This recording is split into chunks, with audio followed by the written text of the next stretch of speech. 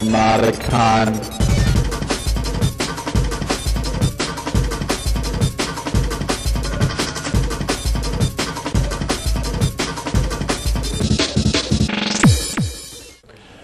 Late hour, thank you for being here. Let me tell you a little bit about what I'm going to talk about and how we're going to do it. They've allotted a 2-hour slot, which is a long time at this hour of the night. But we'll do maybe an hour. We'll see how the Q&A is. And it's up to you whether you want to take any particular piece or part of what I'm going to talk about and explore it more deeply or ask questions about it. I was asked to talk about creativity and the sources of creativity. I guess I should tell you a little bit about myself. Because then that will establish at least some platform for why I feel like I can talk about it a little bit. My name is Richard Thieme. I am currently in, I guess, what you would call a third career. My first career, I taught English Lit, and I wrote fiction. I did that in my 20s. In my 30s and 40s, I was an Episcopal priest. I did that in 3 different cultures. I don't want that to confuse anybody. We can talk seriously about what it really means, but what it really means to be an Episcopal priest in Utah, among Mormons, and then in Hawaii, among Asians and Polynesians, when you're a haole, in Lahaina beach town, and then in Milwaukee, which is a Germanic culture very much like Cleveland's. Those are 3 different cultures, and each one forces you to pay attention to the way people think, behave, and the unconscious cues that they use, because to do ministry really means to listen attentively, closely, and deeply to people in order to know what it is exactly that they're really presenting you with. And then for the last 12 years, the third career has been I just talk a lot. I speak and write mostly full-time. The joke is, why do I speak so much? Because I have no skills. It's really not a joke. It's the honest-to-God truth. But what I can do out of the literature, and out of the ministry, and out of listening, and out of the technology piece, is try to put some things together that illuminate what it is we're all trying to do with our lives, which, especially the domain of computer technology and information security, is live on an edge that is constantly shifting and have to reassemble ourselves in relationship to the recontextualization of life around us in a constant way. Because information security is not what it used to be. It changes. Let me give you 3 markers as an example. Jay Heiser, does that name ring a bell? Anybody know who he is? Jay Heiser writes for Information Security Magazine. And he does talks, and he was on a platform with somebody who introduced himself as a white hat hacker. And it irritated the hell out of him, and he wrote a big whole piece about it. That's how you know somebody's really irritated. And what he said, in effect, is this being recorded? Anybody recording? Okay, thank you. It just changes what you say. Not really. I would never say anything differently if it was recorded than what I say. But what he said is, what is all this nonsense about being cowboys? What is this white hat hacker bullshit, in effect? What is this cowboy stuff? We're not cowboys. We're engineers. And what information security is about is securing complex systems, and that's the end of it. It's a science, or maybe not, but it's a technology. It's not cowboy stuff. All right, now, you flash back 10 or 15 years. Go back to the 80s, and this is how I got into it in the first place, and I use that as a segue. I used to teach lit, as I said, and I used to write fiction, and then I did ministry. Now, what does that mean? It means I was formed by text and understood how text works. Now, by text, of course, you'd read and write, but by text I meant this stuff, the stuff of typographic civilization that really had not been around until 1450s when the printing press was invented. So I was very much a creature of text. And I didn't realize, like any fish in any water, how completely it formulated my sense of identity, my sense of possibilities, and in fact, at every level of the fractal, the world around me, the political, economic, and social structures all around me had come out of the post-printing press, post-Renaissance, post-Reformation, post-1400s world. And if you look back historically, that is really exactly when everything began to transform. From 500 to about 1500, it was really pretty much one kind of thing. And the kind of thing it was founded in writing. over several thousand years, writing had midwifed consciousness into the condition in which it found itself, and printing transformed that. So I pretty much knew how text works. And ministry is using text, symbolic, deep, profound text, to articulate for people their greatest possibilities. It's to call forth who they most definitely in their best moments are or can be. And then in the early 80s, I was playing A Hitchhiker's Guide to the Galaxy. It's coming out now, isn't it? Isn't the movie out? Is it out yet? Any day now, right? We hope they didn't screw it up, right? Because it could be the greatest or the most disappointing and depressing thing in the world.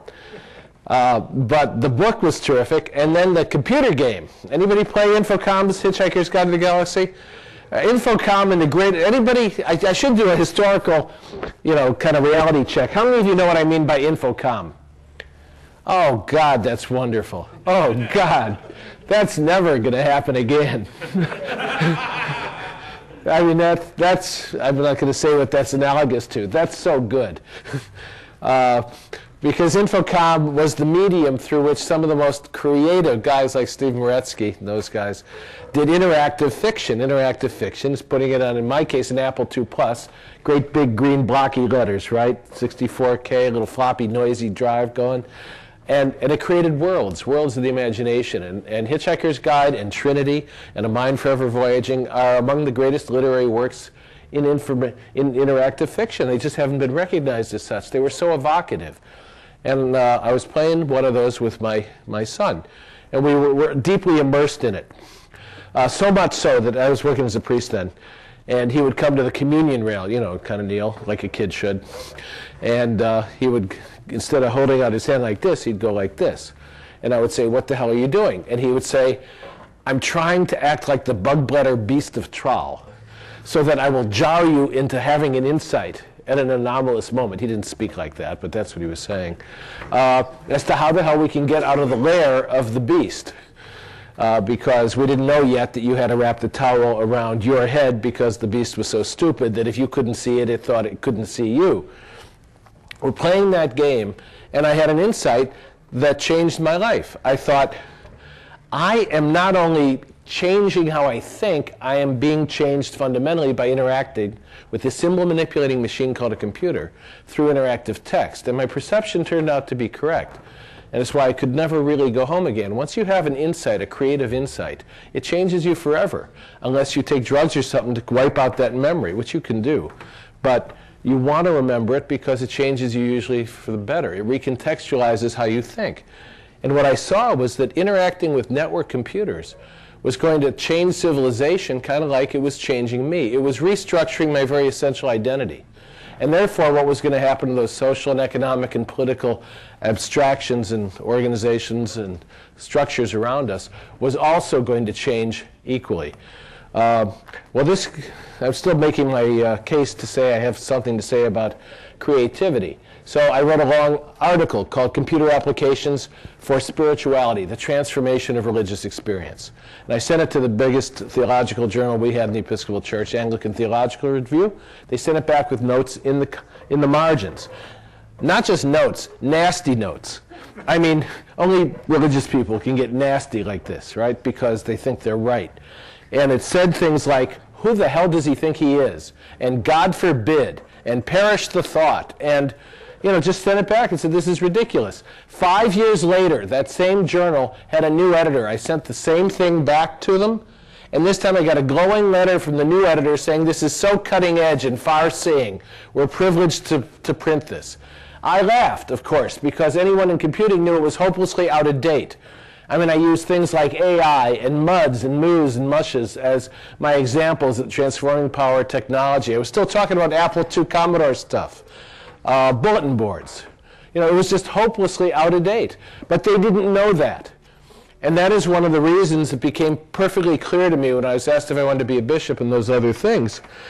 As you move up in a hierarchical structure, whether it's bishop or general or whatever, your promotions are contingent on your changing nothing. In other words, each rung of the ladder up in the military or in the church or whatever has to indicate a commitment to the system that promotes you and its values so that you are saying, "Thank you for rewarding me and I will change nothing in the future." By the time you become a general or a bishop or whatever, you are lock, stock, and barrel, owned by the institutional life, and that looks like death to me. So when I was being offered those opportunities, I renounced orders and left 12 years ago, and panicked my wife, who had gotten used to a steady income, and we had 7 kids between us, and they all intended to go to college. Well, they all did, one way or another. So things do get done. But it was because I couldn't live anymore in an environment which was going to take, well, you know, the church apologized to Galileo. The Pope made a big thing out of that. Catholic Church apologized to Galileo 400 years later. I didn't have that kind of time.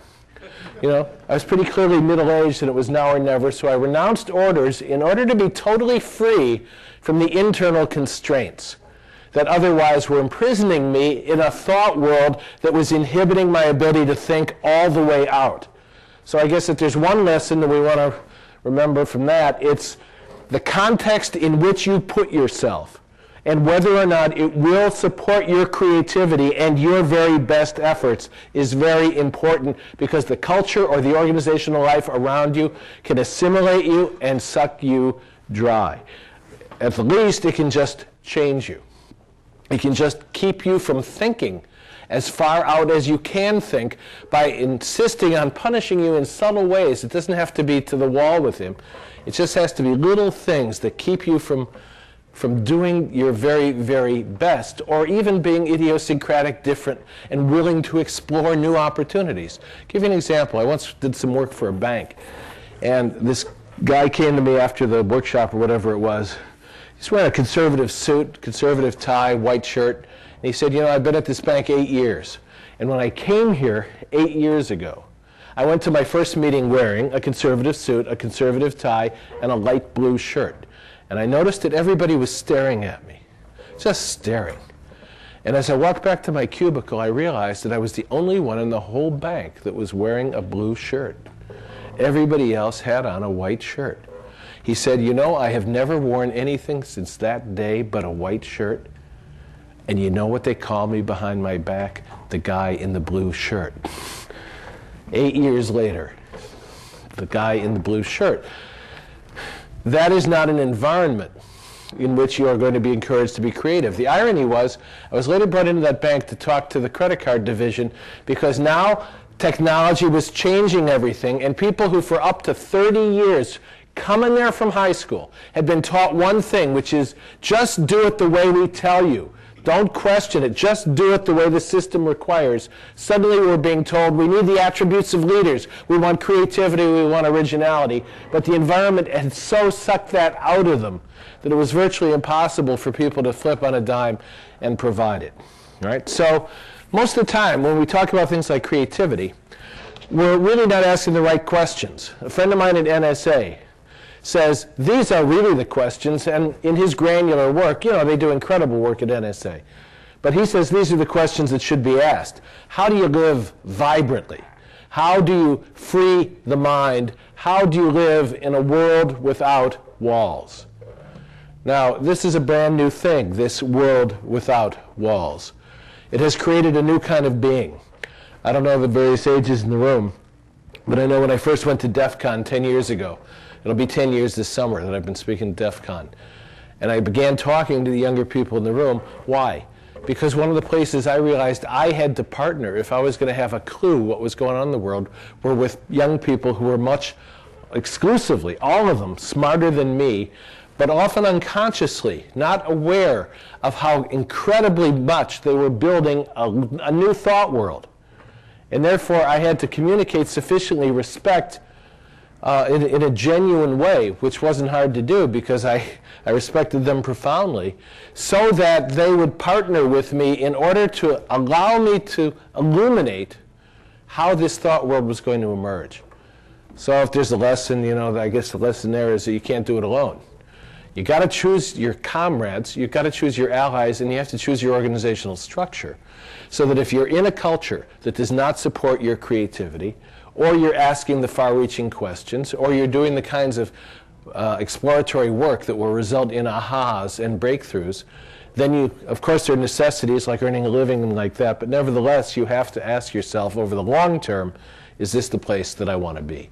And who are the partners I need? Who is it that is going to support me in being the most creative self? I mentioned my wife was in a panic attack when I said, a job I've done well for 20 years, I am renouncing, and I'm going to start a whole new venture for the third time in my life. She hadn't gone through that. But she came to support me in doing it. And she says now, you know, if you hadn't done that, you would have suffocated to death. That's the kind of wife I had to have. If it had been, have you seen the movie The Insider? The tobacco guy who, real whistleblower, an incredible movie. But his wife couldn't go along. She couldn't make the trip with him. She was so locked into what he had been providing that she couldn't do the courageous thing and support him in doing the right thing. So who you partner with has a lot to do with it. Creativity is not something that some people have and some don't. Creativity is natural. Every human being accesses the domain of creativity sometimes. The trick is not that we sometimes do it and sometimes don't. The trick is knowing what is going to make it more likely that we will do it, so that we can create those conditions intentionally, consciously, formally in our lives, therefore tend the creativity. Another friend, and I'm not trying to name drop from NSA, I'm just trying to say that don't believe me, believe these people who have spent their lives discovering this stuff. Another friend says you cannot make creativity happen, but you can tend it. You can nurture it. You can create the conditions that are likely to make it happen, and then you can capture it when it happens. Now, this same guy does workshops. He calls them whole mind workshops or something. And he learned this doing intelligence analysis, because he learned that if you just do the granular left brain engineering kind of thinking, you only get so far. But if you add to it the right brain synthetic, imaginative, creative part, this is where the breakthroughs take place. And he talked to a lot of people and said, what are you doing when those ideas pop? Because these are people who have great ideas. But often you're off running or swimming or doing, you're up 4 o'clock in the morning, you're doing something totally else. You're not thinking about the problem consciously that that's about to pop, like a bubble in a chaos theory. Suddenly not thinking about it, Wu Wei they call it, right? Not doing. But it doesn't mean not doing, it means doing in a particular, not aggressive, active, focused kind of way, but kind of doing it around the back of your brain from the medulla oblongata down, letting it happen, tending it. Then these ideas pop. And if you don't have a means of recording and keeping it at the time, then it's going to go very, very quickly, especially if it's a new or anomalous idea, because it will not fit in with the way you think about the world.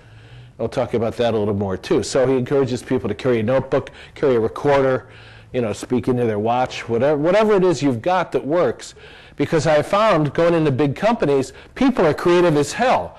But the companies often imprison them in a regimen that is, even the best companies, that is so unforgiving that they don't have time to capture the creativity, and the processes, the systemic processes of the culture and company do not encourage them to find time to feed their creativity into the system so that it can be used. I did a 3-day conference on creativity with a big company, the biggest company. It was supposed to be on creativity, but the whole 3 days were so over-programmed that it was clear that it wasn't really about creativity at all. And the guy who brought me in said, toward the end of the second day, I guess you figured out that while you were supposed to do creativity, that wasn't why we were here. This was really a reward to them. It's about retention. I wanted to take them off campus for a fun thing here at the retreat center. And suddenly you ever been in that situation where you're hired by someone to do one thing, but you're sabotaged and subverted because that's not the real purpose for which you've been brought in? So suddenly you just feel like you're in a total bind. Can't do it. Damned if you do, damned if you don't. How can you do anything with creativity in an environment that, at its essence, is not really created for creativity? So, the culture assimilates us. You remember that picture of Bill Gates? We will assimilate you, as the Borg on the Bulletin Board magazine. Now it's a famous poster. A culture will assimilate you very, very quickly. In the consulting business, we say we're like cucumbers, that are going to jump into the brine and we're going to cucumber the brine. But every consultant gets pickled. What that really means is that by the time you begin to interact with a culture seriously, it begins to reward and punish you in subtle and unspoken ways, according to unwritten rules that you are not going to find in any employee manual. And therefore, you become part of the system that itself is working against itself. Margaret Mead, terrific anthropologist, coming of age in Samoa, said that when she went into a foreign culture, it took her 1 whole year to learn again what she had learned in 1 week. Because in that first week, like the Zen people say, beginner's mind, everything is new and fresh. And she could see it clearly. And then by the end of the week, she was already being sucked in. The 99% of us that is unconscious was being incorporated into the culture, and it took her a whole year to learn again what she had learned in that 1 week. So what is it that works against your creativity? Even when you are reasonably young, I think it is your very success and the things you're really great at. The things you are best at keep you from seeing that the shadow or dark side or whatever other parts of you are unexpressed that would add to that whole have not really been tended or nurtured. John Seeley Brown said at Xerox, the more success you achieve, either as an individual or organization, the more difficult it is to change. All the learning that leads to one kind of success becomes implicitly coded and works against your ability to unlearn. And yet, during times of radical change, unlearning quickly as well as learning, emptying the cup, as the Zen people say, is one of the things you have to do.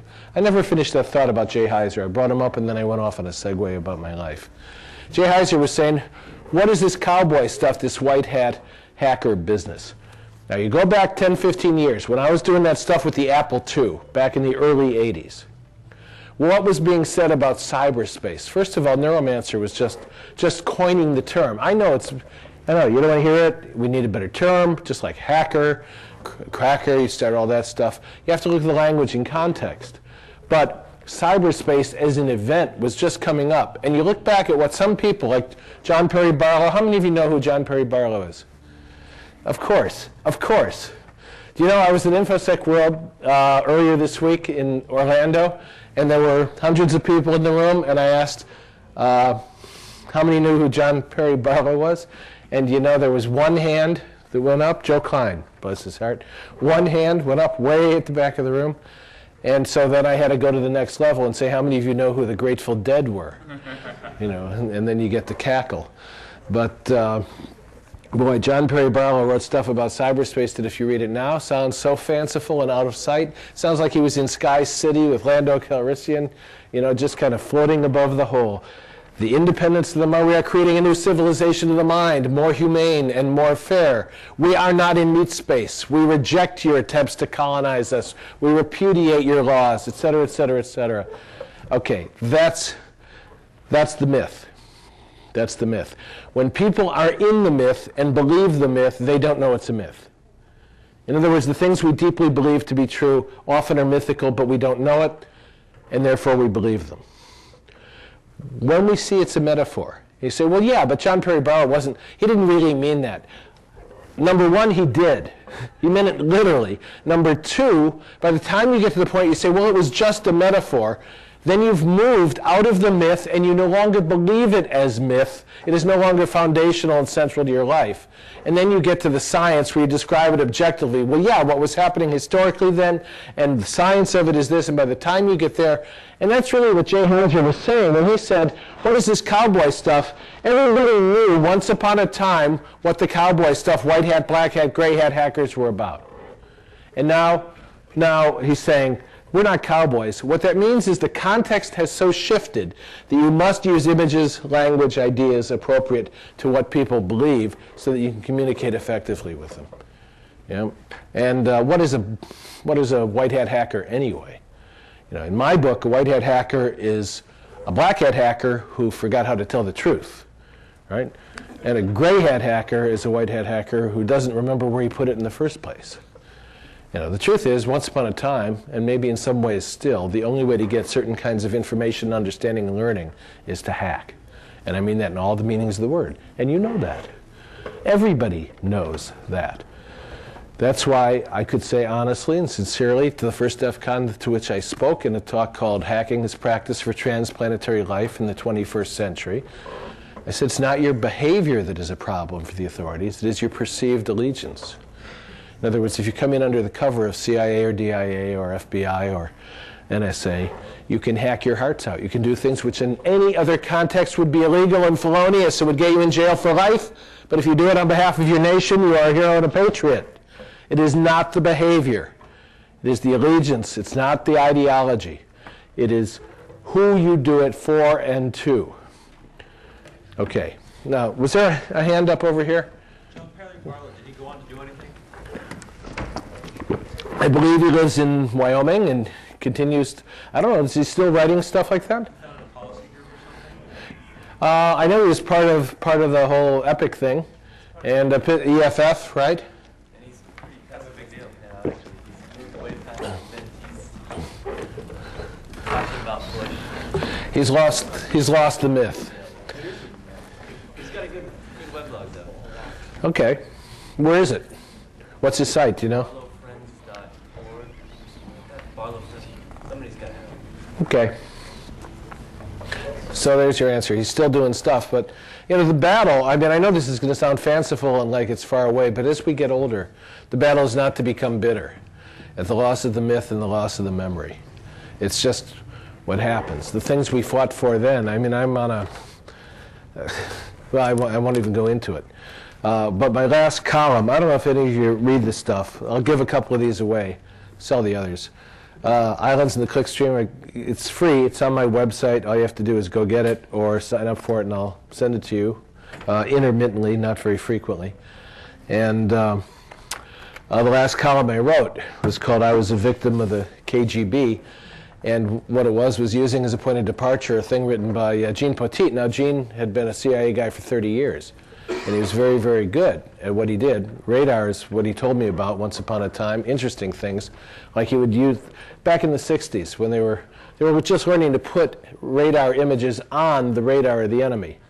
What did this mean? It meant that when we wanted to probe and test the defenses of the Soviet Union or their allies, we didn't have to send planes. We could actually simulate the sending of a plane. In their radar, we could do it any size, any speed. We could simulate or model any known aircraft, and therefore they would respond appropriately, and we could test their defenses by simply imposing a false radar image on it. And he had great stories, like the time the Cubans scrambled some jets to chase the jets they thought were in their airspace after we put bogus images on their radar. And they intercepted, NSA is real time, right? So they intercepted a Cuban pilot saying, "I see it, I see it." And they said, "Shoot it down, shoot it down." Well, they don't know what the hell he was saying because there was nothing there. But they looked at each other and they nodded and they killed the image. And so for all intents and purposes, the Cuban pilot thought he had fired his missile and had a kill because whatever it was he was chasing had disappeared immediately from his radar. So this is a pretty good guy, but here he is saying that the 1970s, the Church Committee and the Pike Committee were disinformation campaigns by the KGB. Now this one's a stretch. How many of you know what the Church Committee hearings were about and the Pike Committee hearings? Okay, Richard, and the old guy, the silverback, right, who has lived through all this. Well, it was pretty serious stuff. I mean, Watergate, assassinations. The assassinations, in case you don't remember, they were all on the left. All of our dynamic, charismatic leadership was assassinated. Now, it was John Kennedy, and it was Robert Kennedy, and it was Malcolm X, and it was Martin Luther King Jr., and it was Medgar Evers, and it was Fred Hampton. And, despite the squeaky films of the world, everybody who was killed was on the left. And it usually seemed to be done with a conspiratorial lilt to it. No one will go back and look at the data about the Kennedy assassination without coming to the conclusion that there was something going on beyond a random act by some crazy person. So I was responding to that and going back to the Church and Pike Committee hearings, and I got an email from a guy who said, "You may notice my name. I'm the one who blew the whistle on Casey." Casey was the director of the CIA, and Reagan in the Iran-Contra event. And everything you said, and go look at that article. Everything you said in that article, he said, was accurate. It's this overview of the last 55 years. Of what has happened to the space of truth in our lives as a result of living in a cave of absolute secrecy that, honest to God, didn't used to be there. It didn't used to be like this. That's what memory can provide. But at any rate, that's getting back to saying the fight is against bitterness. The fight is against becoming discouraged. The fight is somehow always to find a way to resuscitate in your mind and heart the belief and the values that are behind this passion for creativity in the first place. Okay, any other questions before I move on with a... Casey, really end up in Argentina? Casey is dead. I thought he was in Argentina. No, you're thinking of Klaus Barbie. That was Casey's good friend. No, I don't. I think Casey genuinely died on that trip, right? He's buried 3 plots down from my grandfather. What? He's buried 3 plots down from my grandfather. Well, you mean there's a gravestone and a hump of earth? 5 years after he died, the gravestone actually said former director of the Central Intelligence. Okay, there you are. So it was the fate that lived on that 5 years earlier. So at least the legend is dead, and he's probably in the witness protection program. So he's probably a barista at a Starbucks in San Jose, right? No, he's dead. As far as I know, he's dead. And, anybody else? Yes. When you're dealing with these hierarchical corporate governmental agencies that have these inbred cultures that kind of fight creativity, Yes. how do you actually approach them when you're a creative person and they look at you like you're an alien? Well, first of all, you put the head on with the big eyes and the big head. So when they say you look like an alien, you can take it off and they say you still look like an alien. That's a good question. All right, let me go off on a module that will answer that. I think, at least there are a number of alternatives. People, you can't keep people from being creative, but it will squeak out. It will ooze out at the sides, but you can be more formal about it. Let me use as an example Becky Bass. Do you know the name? She's done a lot of writing on intrusion detection.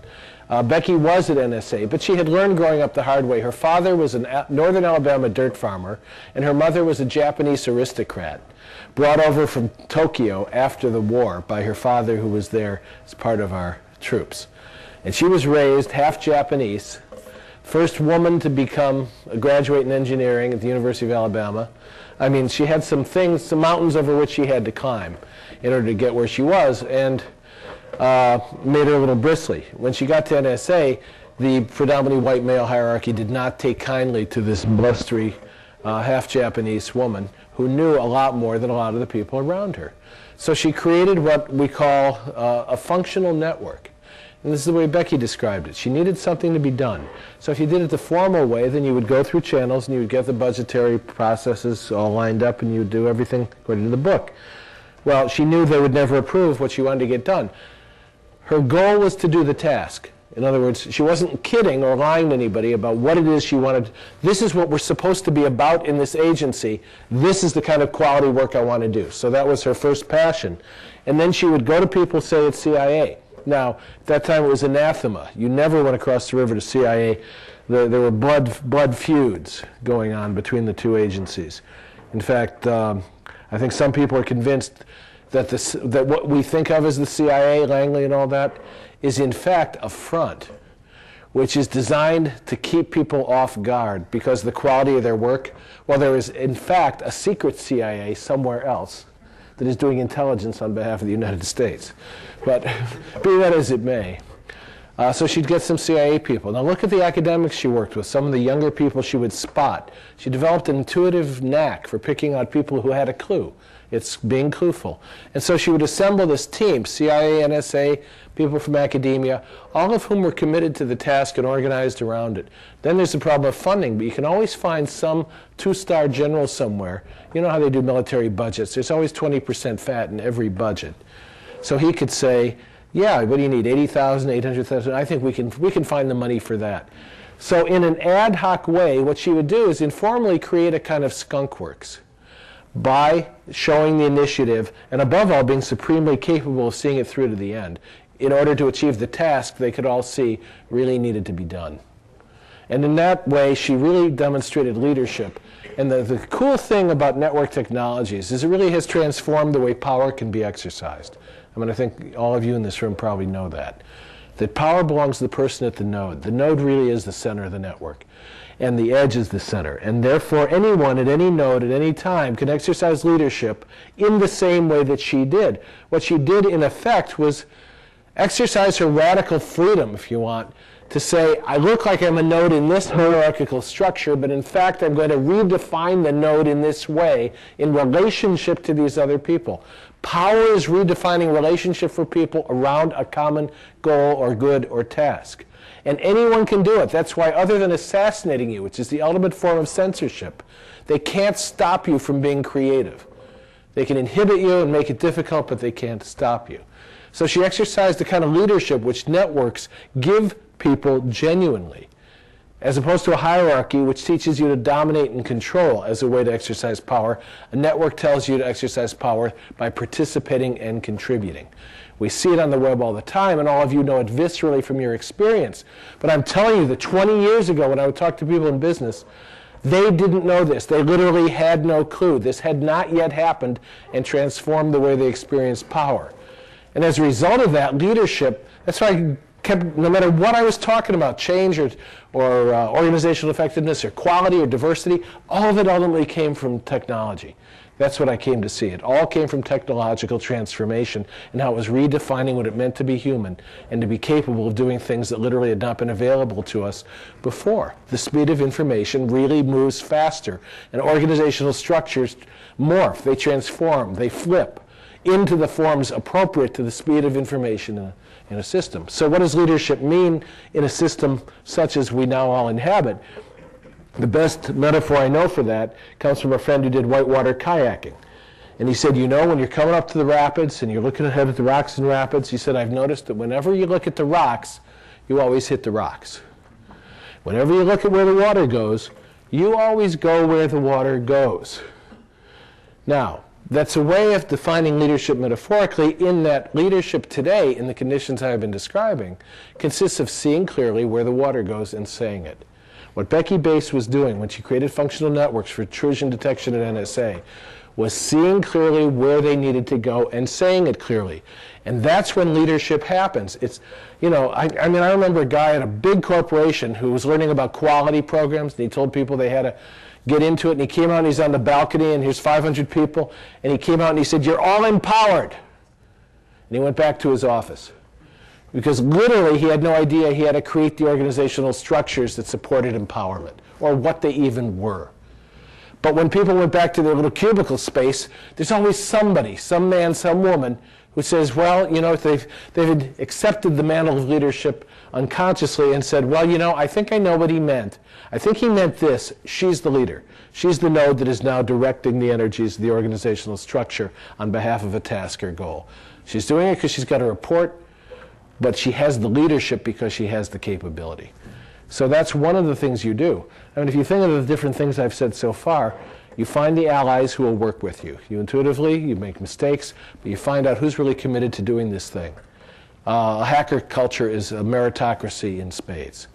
You know how it works. I mean, the real hacker cultures, as they have evolved over time, people would come and say, I want you to teach me how to hack, something, and they'd just be dismissed as of no account. But if someone did the homework, if someone really stayed up all night at Barnes & Noble, surrounded by O'Reilly books, and tried everything they knew, and then they brought a question that was obviously informed by their trying and not quite getting it to the group online, on IRC, or to a news group in the old days, when you recognized the sincerity and the capability of the person asking the question, you acknowledged it by responding, by giving them what they needed to know. There's always help. And as you moved up the line and gained the knowledge, you had to do a lot of it yourself, but that extra part came from the mutuality of the group. And then the people who were truly elite would emerge and become known for what they had, which was high skill at doing things that previously had not been able to be done. So then they become leaders. And then when they exercise power on behalf of the network responds and people coalesce around them. So it's not a trivial process, but I think that's what's required. Does that make sense? As one, it's not the only way. I don't know. Does anybody else want to respond to him? Anybody? I'm sure. His question way back when was, all right, so you find yourself assimilated, shut down, hampered, inhibited by some organizational culture that's impeding you. How do you get around it? In other words, how do you build a miniature skunkworks? Formally or informally, or what other ways can you be effective in order to remain creative in a job that is stultifying? Well, one of the things that you commonly see is a lot of people end up getting tasked with jobs that fall within their job category, and any kind of sharing between different strata is not generally, smiled upon. So hacking games and things like that end up being a way to distribute knowledge and have a challenge that allows you to bring together multiple skills. And that's where a lot of the IRC stuff comes from. People come together who have a lot of different jobs and talk about things they've learned professionally, which aren't really public knowledge. A lot of the technique stuff you don't learn by just fucking around. You end up learning by seeing other people doing it. Right. Monkey see, monkey do. So being able to see that technique, that's something that's unique to IRC, because it's not something you think to put in a website. When you see someone else doing something. In other words, it's interactive, it's participatory? Well, it's not so much participatory. You're really expected to do most of it sort of underneath the covers. But what ends up happening is everybody sort of has to bug out and brag or beg for a little bit of information, and then somebody will go on a rant for pages about this obscenely obscure feature that they had to fuck with once, and learned it in depth and just felt done. And it's beautiful. Got it. Got it. It's a great answer. Yes? One of the things which is sort of along those lines is to foster creativity outside of work. If you're in an environment where you're having trouble exuding creativity inside of work, is to be sure to do great activities outside of work, which can keep that strong, keep that sharp, and hobbies and other such things that'll keep that side of you alive and going, so even when you hit the roadblocks at work, you can still have an outlet for it in your life. Excellent. Forget about it.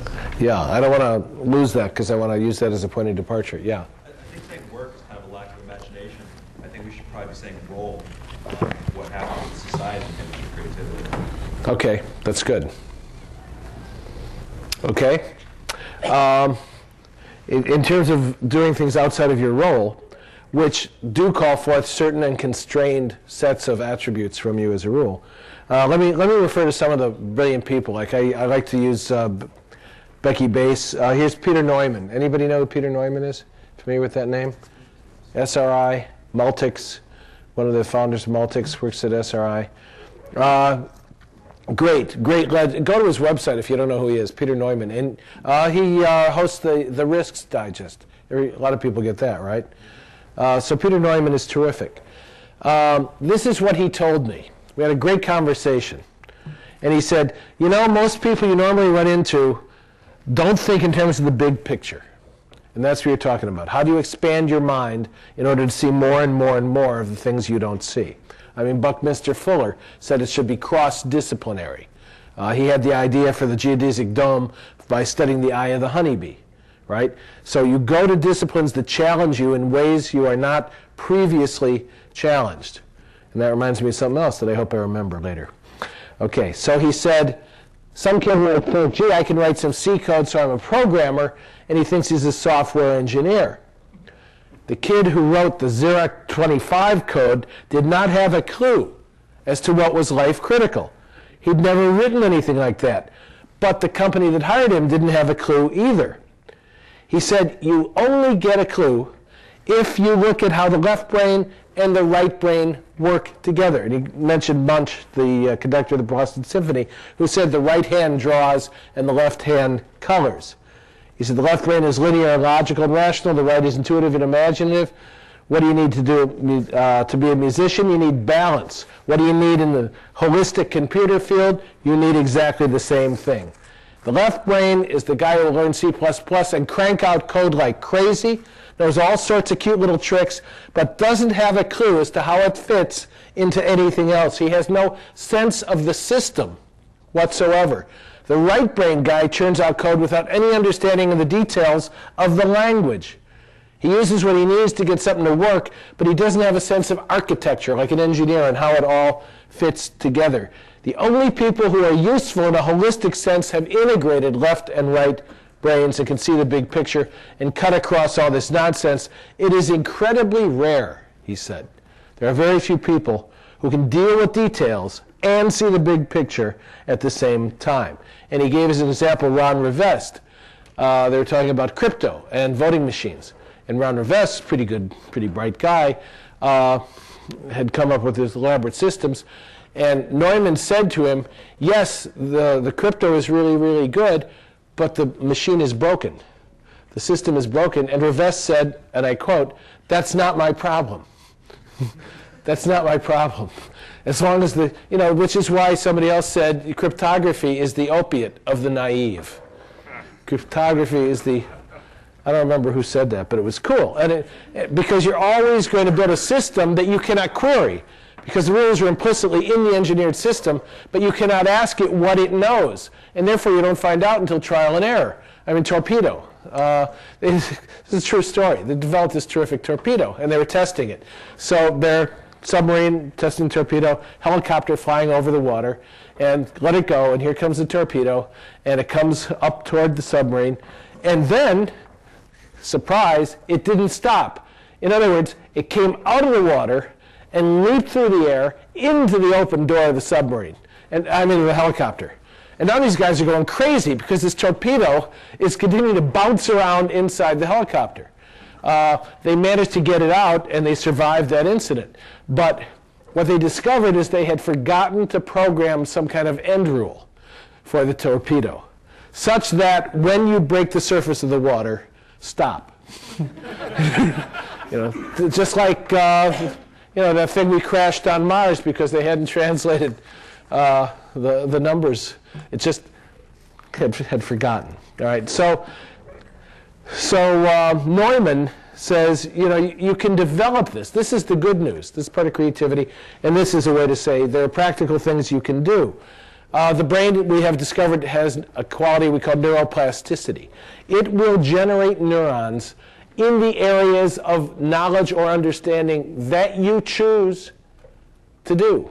For example, Braille. My fingertip, I don't do Braille, so my fingertip is not terribly sensitive. But if I was blind and I was learning Braille, what would happen by prolonged use is that my brain would begin growing at any age. This is the good news for silverbacks. It really is. You never, ever have to stop learning. At any age, the brain will generate the neuronal structure needed to learn that which you direct it to do. And so if you're doing this, if I go blind at 80, I will generate greater sensitivity in my fingertips. I mean, a study that was similar to that they did with monkeys. They rubbed the monkey's arm, right? And they discovered that the brain in the monkey generated the neuronal structure that was sensitive to having its arm rubbed. Then they gave the monkey M&Ms. They still did everything exactly the same, rubbed his arm and so on, but distracted him by offering him food, sex, well, that's it, right? I mean, for me, that's it, food or sex. And so they were doing this, but he saw he's looking over here. It did not generate the neuronal structure. In other words, your attention and intention is what determines what you will learn. If there's one thing you remember, it is that those things about which you do not think you are very good, you are capable of becoming extraordinarily good in those areas if you focus and intend to learn them, and then you will. And in computer security, you have to, because I did a talk for Medtronic not long ago, and the head of IT got up and he said, it used to be good enough to be good at IT to be good at IT. So all you needed to be good at IT was be good at IT. Now you need extremely good communication skills, and you have to know how to really understand the business case, because the people who fund and buy security see it as a risk management tool, now increasingly a compliance. In Orlando, Monday, Tuesday, Wednesday, all these workshops, that's how I get markers. Compliance, compliance, compliance. Yeah, it can mean that the more you have good compliance, the less secure you are, but that doesn't matter. You will have compliance. And therefore, you have to understand the business case, even if you have to surreptitiously develop good security around the compliance. So you have to know how to talk to the people, and that means, some of the geeks I know, not all, but some, interpersonal interaction and communication skills are not necessarily their strongest suits. And they can learn to do that, just as I have gotten a clue about what computing is about, because it was my weakest suit. My 12-year-old opened the box, took out the apple, read the program, read the manual, and began programming. That's how he's making his living now. Built a company in Silicon Valley, and it's profitable. He never took a course in programming.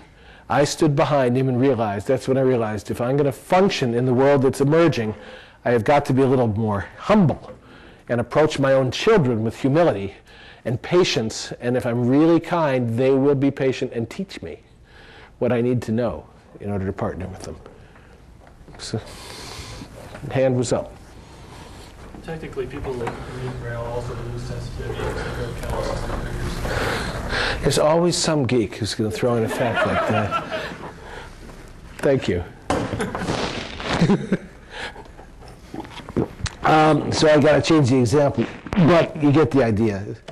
And that turned the clock off. Oh well. Anybody else? I think I heard the word play. One of the things I talk about is where do you go to see what's coming on the edges, and I mentioned the kids. You are all at ages now where you are not kids, right? But there are people who you say, oh, they're kids. And that means the people who are right where you were. And so you go to the kids, whoever the kids are, to see what they're playing with. Sometimes you do this formally. Sony, when they developed the PlayStation, the engineers brought in a bunch of 10 and 11-year-olds and gave them prototypes. And then they stood behind one-way glass and watched what they did with it. And the kids, being classic hackers, i.e. having no preconceptions about what they were supposed to do with it, invented ways to use the PlayStation that the engineers at Sony themselves had never dreamed of doing. So in effect, they were partnering with the kids by saying, how do you play? Well, you always go to see how a society is beginning unconsciously to teach its youngest members what they need to know. When Legos and robots were fused, I knew that robotics was, if not already, the way of the future.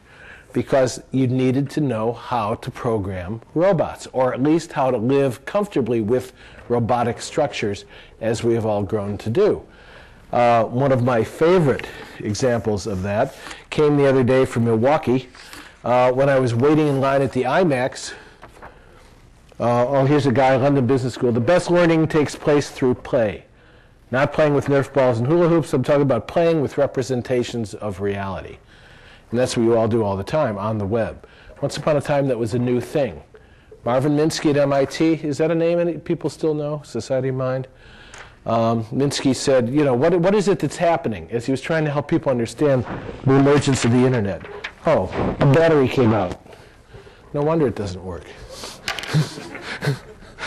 An engineering solution. He said, what it is that's happening on the internet, he says, let me try to help you understand this. He says, what do we mean by thinking? By thinking, he said, the ability to manage in your mind simultaneously, juxtapose, contradictory sometimes representations of reality and hold them agnostically in your mind while you entertain streams of data to decide which is more or less a good enough map of reality for now. Thinking is managing multiple representations of reality. And then he said, and where is thinking taking place today? It is taking place on the network. He's trying to make the point for people who are still asking the question, do I need to know this stuff? A few years ago, not anymore, but just a few years ago, I would go in, there'd be 50 and up white male people in the room, and they'd want me to tell them how their industry was going to be affected by this. And I would say, you really have to answer a prior question, which is, are you going to be around? Because half of them were figuring out when they were going to die or retire. And if they could make that line in a sprint without having to listen, they were not going to learn anything about it. Well, now that's not true. We all have to do it. And Minsky was saying, where thinking for humankind is and will take place is on the web, on our networked means of extending our cognition and sensory apparatus into the universe. And therefore, if you do not know how to use the web and the net effectively, you are like a computer on a desk in a corner. You are no different than a brain in a bottle. Because the language of the tribe, the dialect of the tribe, it's like being raised by wolves in a cave. You may know some things, but you don't know the dialect of the tribe. And that's why he was saying it was becoming ubiquitous. Yes? If the web is where you can expand your thinking, tap into other people's thoughts, resources, so forth, how do you mitigate theft in that arena? You know what I mean? Oh, I know exactly what you mean. I'm just avoiding your question. See, I'm playing with my toy. Good question. One of the ways to do it is to redefine theft. You know, when British Rail found out they had a terrible on-time record, the worst in Europe, and they needed to get better, you know how they fixed it? They redefined the word late to mean any train that arrived up to 1.5 hours of the printed timetable time, and their on-time record improved dramatically. Right? I'm only half kidding. Let me tell you why. All right, that gets another rift, and I'll try to make it short because I know it's late. But you know about light waves and particles, right? And you test for a particle, you get a particle, and you test for a wave, you get a wave. And at first we say, I don't understand this. How can it be a particle and is it one or the other? No, it's a wave and it's a particle. You test for one, you get one. You test for the other, you get the other. I have a hunch that a lot of the conversations we have about intellectual property and privacy and information security are a function of being caught between, is it a particle or is it a wave? But we're not talking about particles and waves. We're talking about human identity as we conceive of it, and the attributes of human identity from the individual person all the way up to the largest geopolitical structures. So, let's take boundaries. How do you define a self? It's where do you draw the boundary? Right? So where have we been drawing boundaries in civilization? Nation states emerged in the 17th, 18th, 19th century as a way to organize the flow of information appropriate to the economic, social, and political realities of the time. In other words, we didn't need such large aggregates of structure until the flow of information became sufficiently fast to require them. In other words, nation states into which we've all been born are on their way out because the technology is in the process of undermining and destroying them from under. Now, you understand that. You know that, when I was a kid, I would go to Europe and you had to show your passport at the Spanish border and the French border, and they were distinct countries, and now it's just all kind of, they're still distinct countries, kind of, but they're morphing into Europe and the European Union. So at every level, whether you want to look at countries or whether you want to look at trans-global organizational structures or you want to look at individuals, where we thought the boundary was drawn around our identities has been undermined by technological change. Now, the self, when I use a word like self or individual, what is very hard for us to really get because it's so axiomatic to the way we think is that those concepts didn't exist before the printing press. I just can't emphasize that enough. Before the Renaissance, we did not have a concept of human rights. We did not have a concept of intellectual property rights. We did not have a concept of author. None of those things that we take for granted as givens in society literally existed.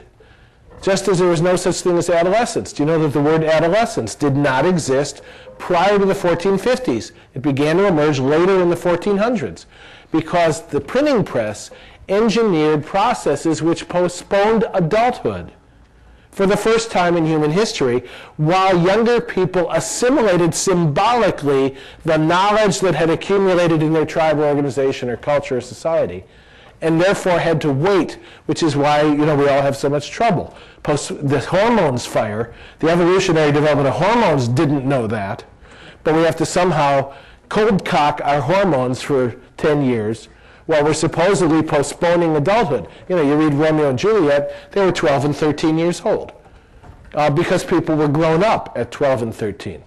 And there was no concept of childhood either. These things which we think are so fundamental and axiomatic. So when you're talking about privacy, are you looking at the individual as bounded by a border which says that you can contain your information? Or are you looking at what computing and networking technologies have taught us, which is that we're on our way to an identity that is collective, and in which the membranes of our cell are semi-permeable and information and energy is passing through them always, as we now know from the physical world it in fact is.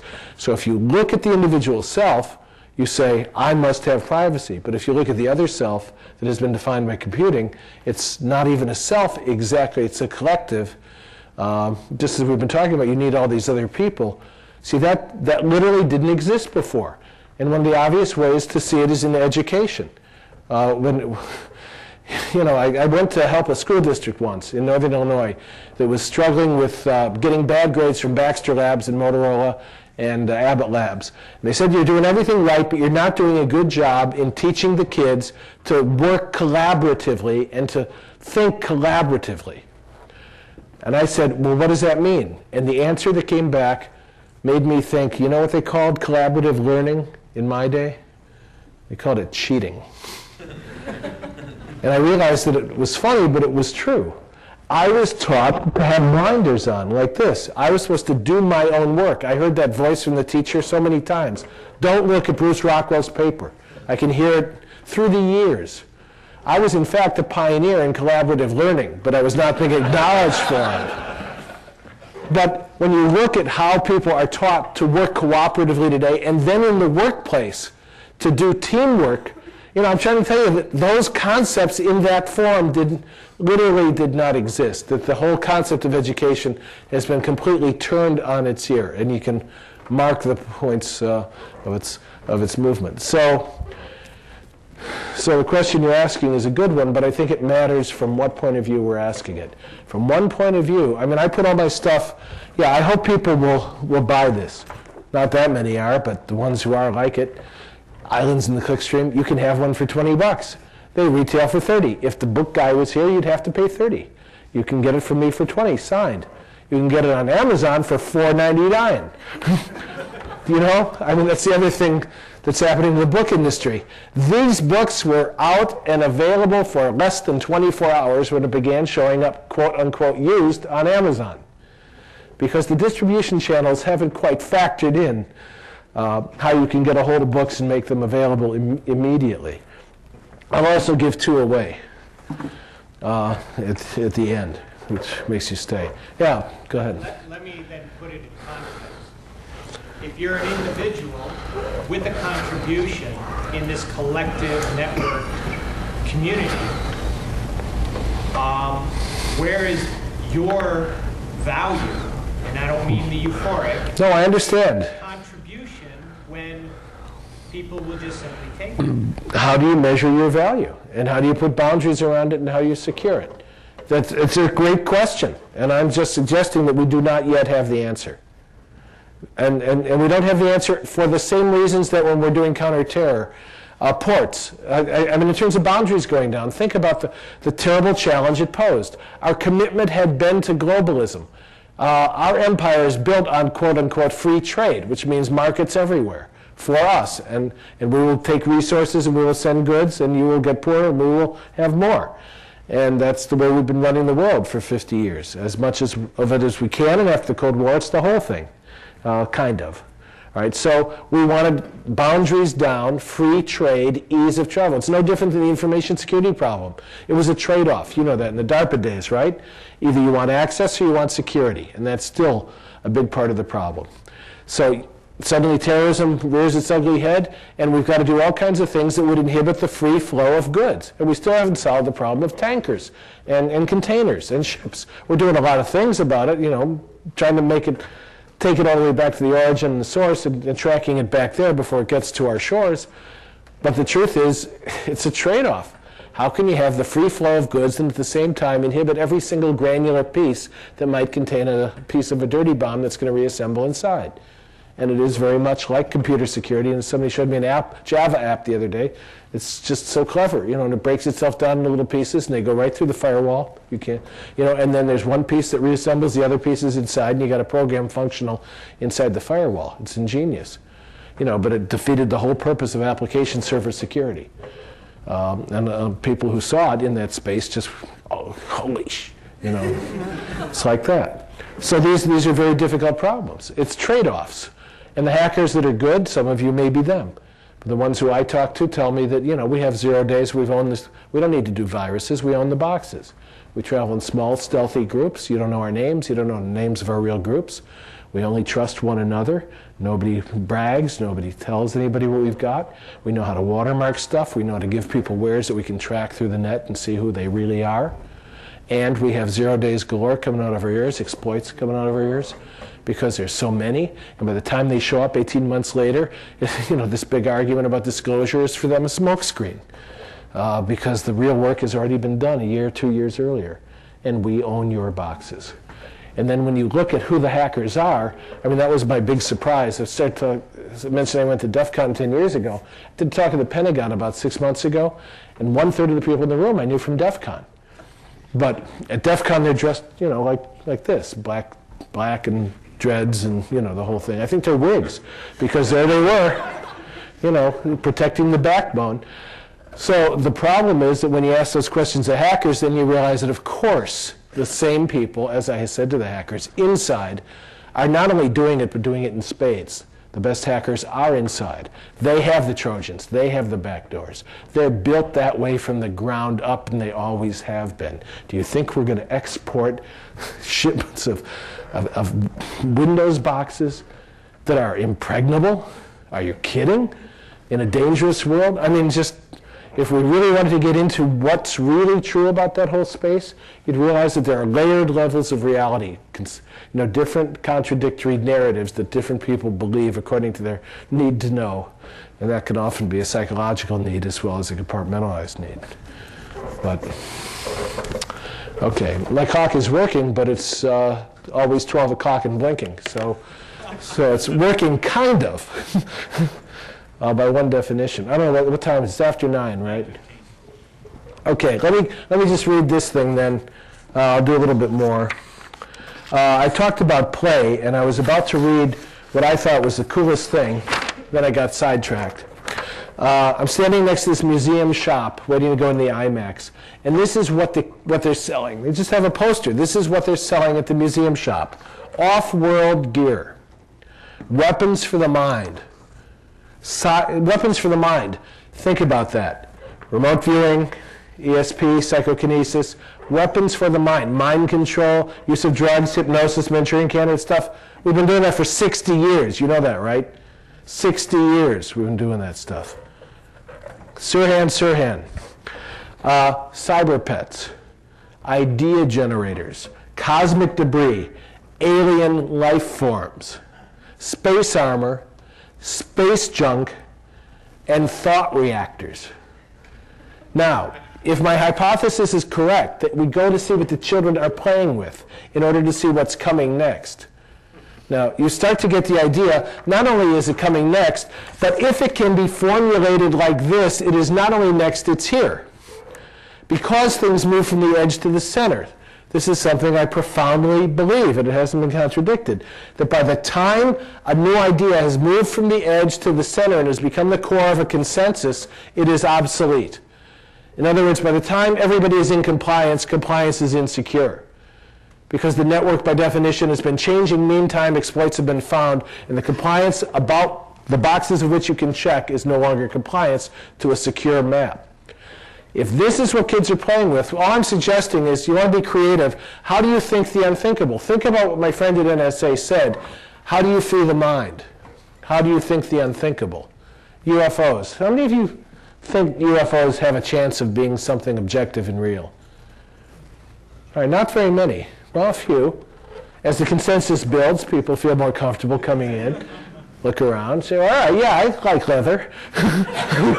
Yeah, I didn't know everybody. Are you in the? Okay. All right, so that's how consensus builds. We give each other permission to be the individuals that we are. So I use UFO stories as a way to just show people what it is about anomalous data and what it does to the mind, because this is the heart of creativity. And then I'll kind of shut this down. But back when I was a priest, I mean, the reason that's relevant is because the conversations people have confidentially with their priests are usually sincere.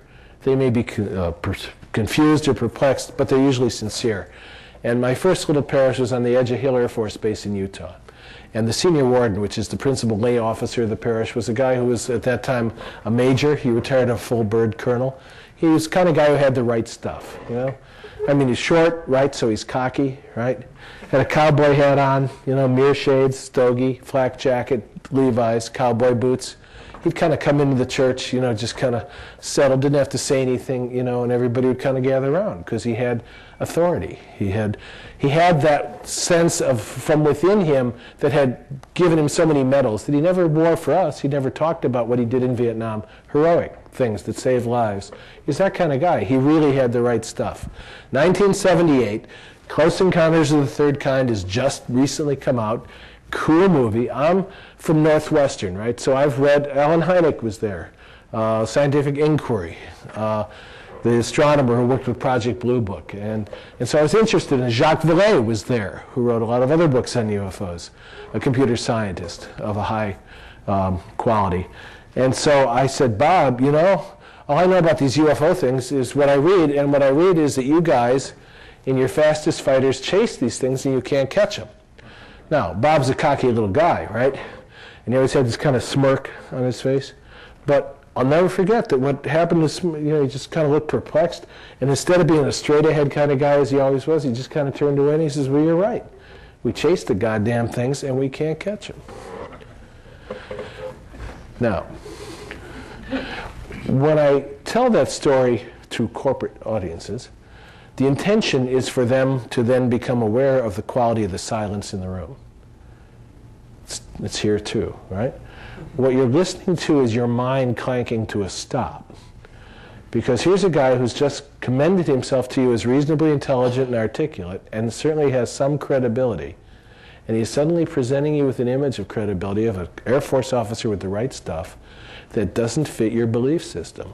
Because what that guy told me, and I'm telling you, is that they're real. Okay, end of the entertainment.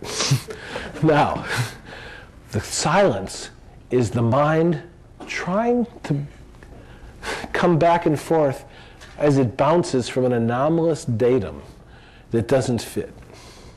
See, that's the purpose of telling that story. It's also subliminally to prepare you for the landing.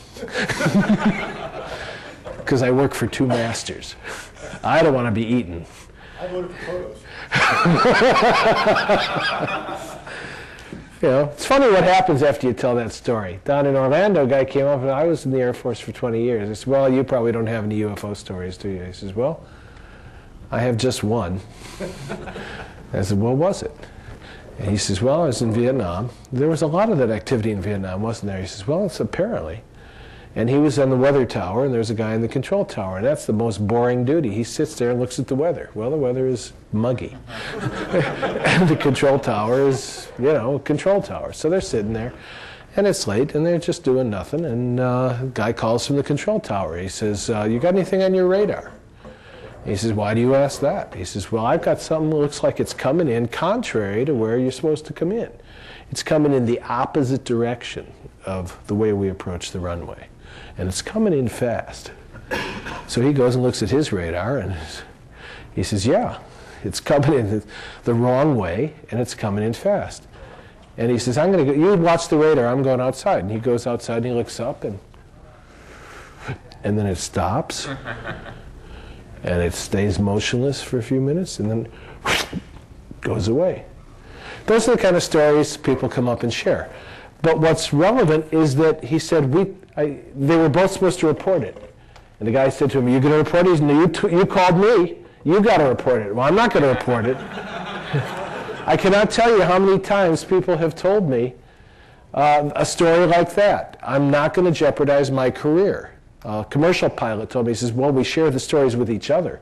But when you've had a superior officer or a president of the company say, he must have been drinking, and your career is on the line, you learn, you shut up.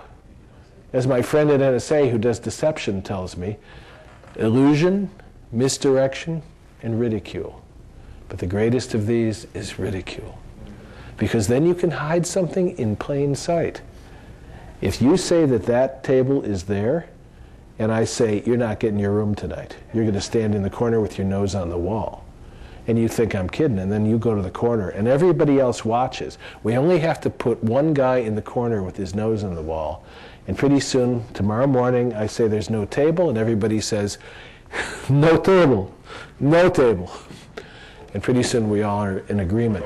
All I'm suggesting is that I've heard stories like that as a priest for 25 years. My friend at NSA also wanted to know, passion to know, part of creativity. And he used his position when people came to the fort from all over the world, military and intelligence people, to have that same kind of confidential conversation inside and say, hey, you're at Minot, or you're at Pease Air Force Base, or you're at White Sands. What about that report? What was that? And he got the same thing. So what he concluded, he's in his 70s now, and he said, the only thing I can conclude is that there is an intrusion into our civilization over time from something somewhere else. All right, so anyway, creativity is about thinking the unthinkable. The first time I heard it, I thought they were great stories. They're numinous stories, mandalas. When Bob said that to me, it shifted the context, and now something became thinkable. It became thinkable. The task of the creative person is how you continue to think things that are unthinkable to other people while keeping them thinkable to you. For me, that's the toughest task. I do talk to people all over the place, and you hear all kinds of bits and pieces, and obviously I'm the kind who puts things together. And then you have a domain of knowledge in which you find you don't share the space that the other people around you seem to share, because you're speaking from presuppositions and point of view that knows things that they don't know. So one of the tasks of creativity and humanity is to, how do you know what you know? Continue to get what you need to get, and yet not alienate the people around you because they think you're an arrogant prick. It's very, very challenging. But we simply have to accept eccentricity as part of our destiny. I have a lot more, but I think that's probably enough. I mean, I'll be around. All right, you guys stayed, so 2 free books. All right, as soon as the rest of you have bought these other 10 books, I'm going to give away. All right, if somebody wants to buy one, I'll sign it. It's $20. See me after the talk. What these are the columns I referred to, about 150 of them. Singers brought them out. They were collected. They're the kinds of insights I've been sharing. You know how I go from one thing to another? Well, that's what this is. Kind of go from one thing to another. And they're collected over 8 years, and they're insights into the way transforming technologies have altered identity, intelligence, geopolitical structures, psychology, spirituality, goddamn everything. Okay, who wants one? You better buy it. You asked all those questions, so you get one. Now, you walked forward and made yourself very prominent, so you don't get one. You're a girl, and we're weak for girls. Okay. Anybody want to ask any other questions before we go? This is around 9:30. Yeah. Yes.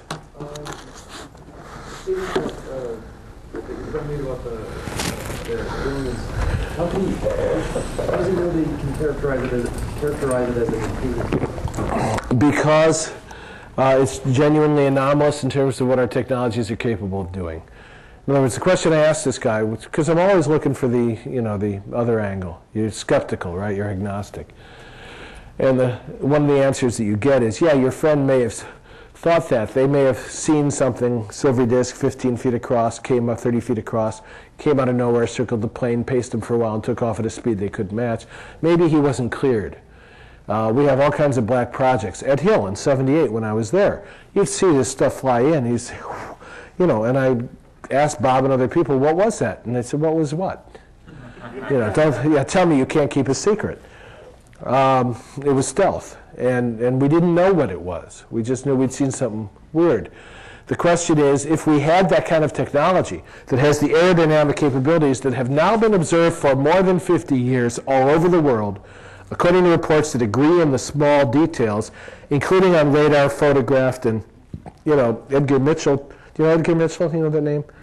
This is me growing up, I guess. Apollo 14, walked on the moon. Had a life-changing experience coming back from the moon. Saw the unity of all things.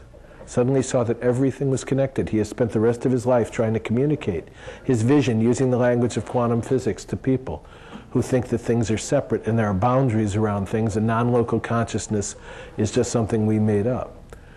Well, Edgar Mitchell has access to people, and he told me he went to the intelligence people who report to the Joint Chiefs of Staff. And he said, I don't want the details. I just want to know, is there a program to manage how we are handling the reality of the phenomena? And the guy went away, he came back, he said next week, and he said, this is all I'm going to tell you. Yes, but that's all you're going to get. Now don't bring it up again. We're handling it.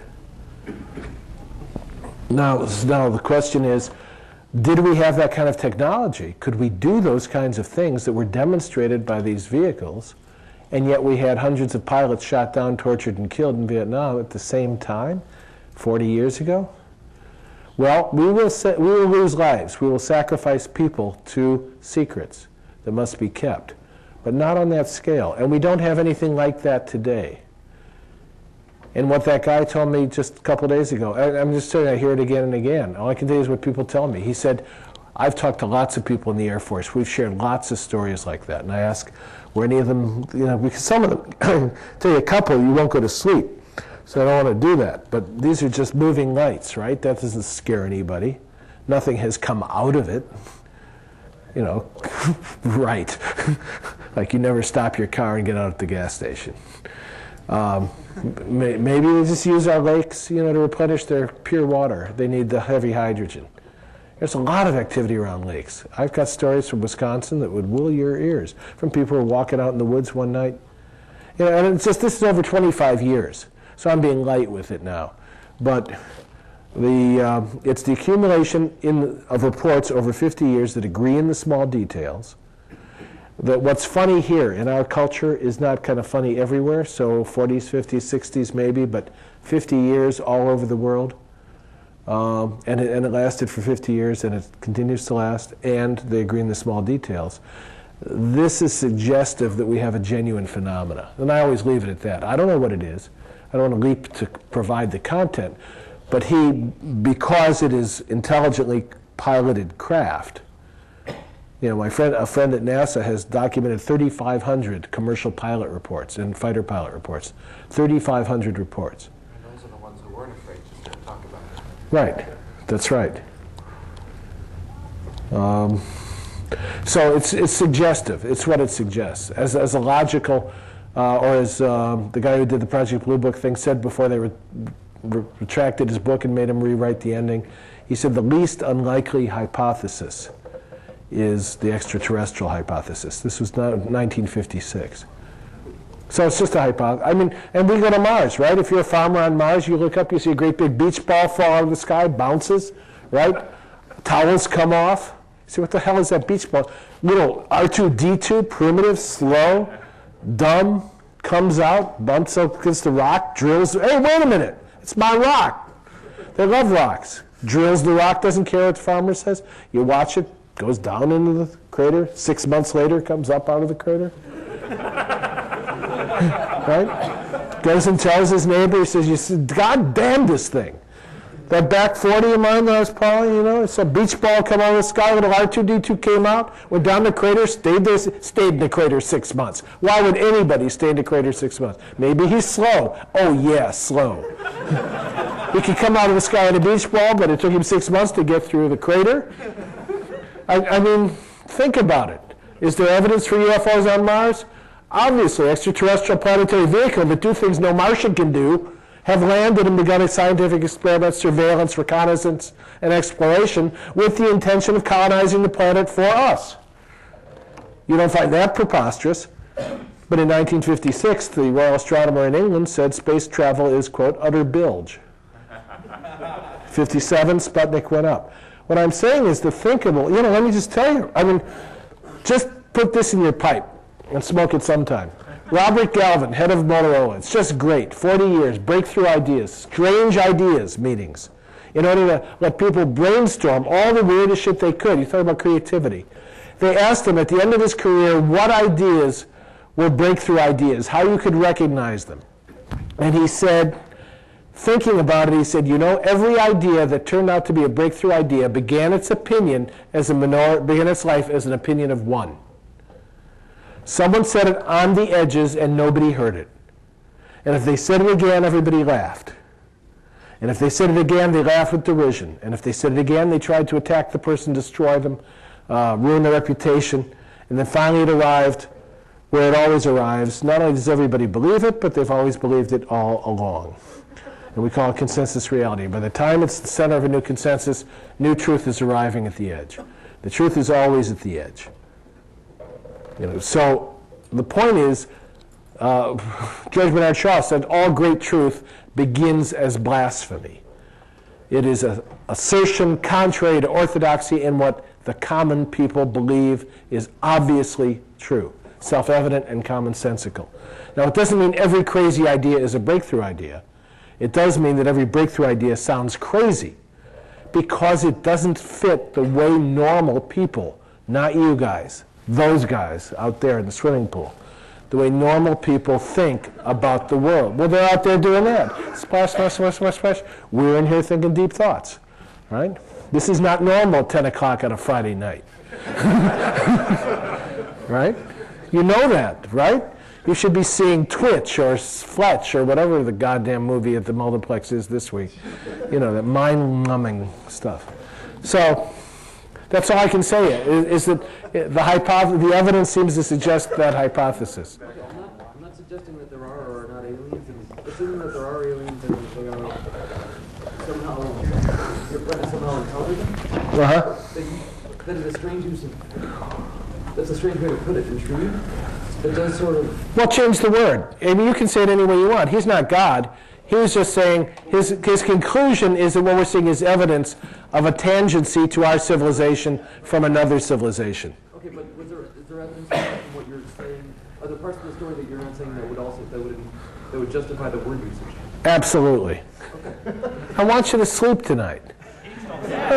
I mean, it's a hacker con. We don't want people running through the hallways screaming.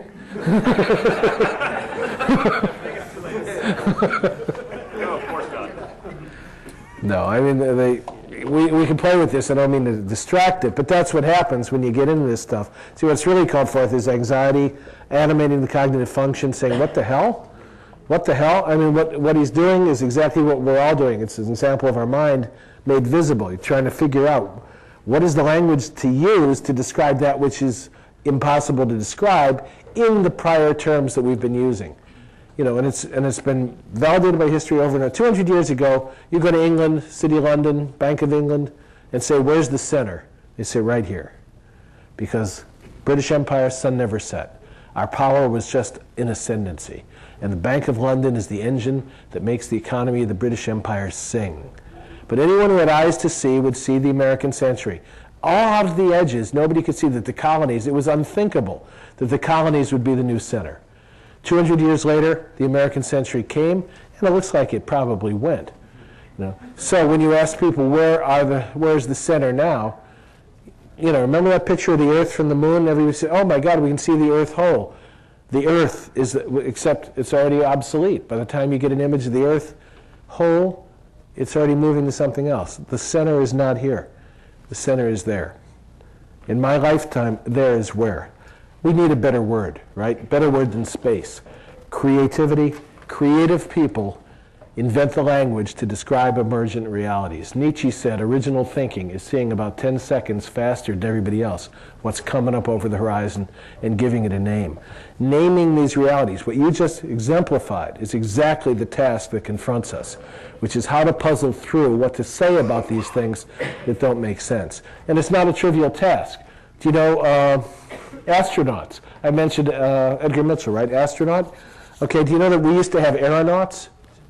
You know what aeronauts did? They were people who got on a plane and let it take them somewhere.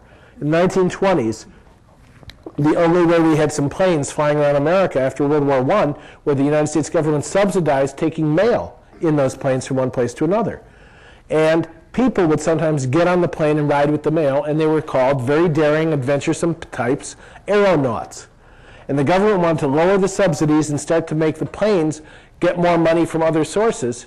And so it said, we need a better term than aeronaut. We need something that people could see themselves being. So they had a little contest. Do you know what word they came up with? Passenger. That's right. Passenger. Now to you it sounds, well, everybody knows what a passenger is. But 2 seconds before it won, Nobody knew it. Everybody knows what an astronaut is. It's a special person with great capabilities, 1 in a billion. You know, but we need, well, Buzz Aldrin came to Milwaukee. We need space tourists. We need space hotels. We need to change the interface so you and I can see ourselves going up there without a $10 or $20 million to pay the Russians to get a suborbital flight, some damn thing. You know, and soon we need other names. Well, just look out. Look back 100 years, then look out. And amplify it by genetic engineering and re-engineering our subjective space and our physical capabilities and our intelligence, and combine that with the interplanetary world that's coming and with the transforming power of technologies that are converging not only in appliances and networks, but in us. You know that. Not only wearable, but chips in our heads. That was one of the ideas that came out of a Strange Ideas meetings 10 years ago at Motorola, a chip in the head. When I suggested to people, people laughed because it sounded crazy. And now we've got implants, right? And the guy's learning to move the cursor. And pretty soon it'll be like, you mean a chip in your heart? A pacemaker?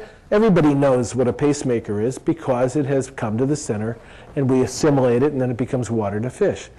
So we need people, like he was trying to do, to articulate the new emergent realities, integrate them, and we can't do it alone. And all I'm saying is keep the creative ferment going, and do not stop the conversation too soon. Because the truths that are emerging are genuinely more astonishing than what we can literally think. But because of the nature of the work you have tasked yourself to do, you're in a good position to begin thinking about it anyway. Okay? Nighty night. If you want to buy a book, and if you want to try to get it down to a cheaper price, you can try that. Very effective. Anything else? I mean, I keep saying that's the end, but you're still sitting there. Is that it? Okay.